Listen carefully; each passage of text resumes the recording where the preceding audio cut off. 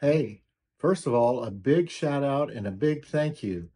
Our YouTube family just crossed 2,000 subscribers. Welcome to AppleEDC. I got a comment from a viewer that prompted me to take my original CHATNOTE shortcut and to see if I could add support for multiple languages to it. So I duplicated the original CHATNOTE and I renamed it CHATNOTE English to Selected Language. And hopefully this is an example on how maybe you can modify this shortcut to do whatever you want to do in terms of language translation. And I'll put a link to this shortcut in the description below so you don't have to type it all out. Let's open it up and I'll show you what I did.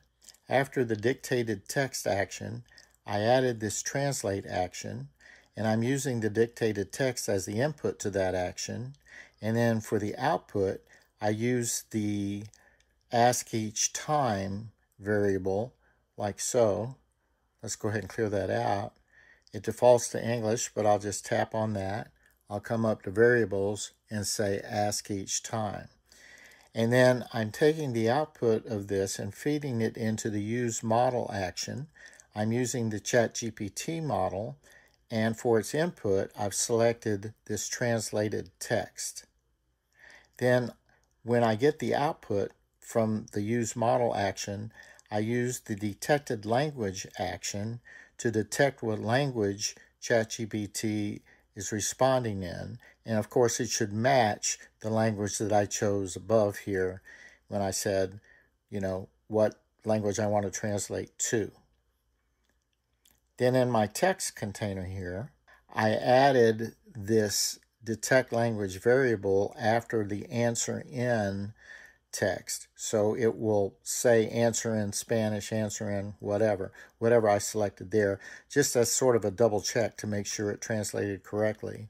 Since I don't speak any language but English, I'm kind of relying on faith that this is actually working.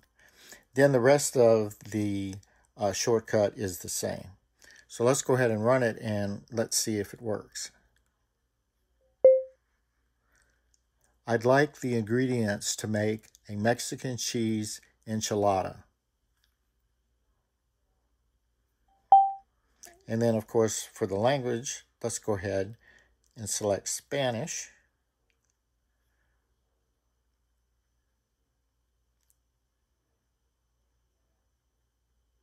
Okay, and here's what we get.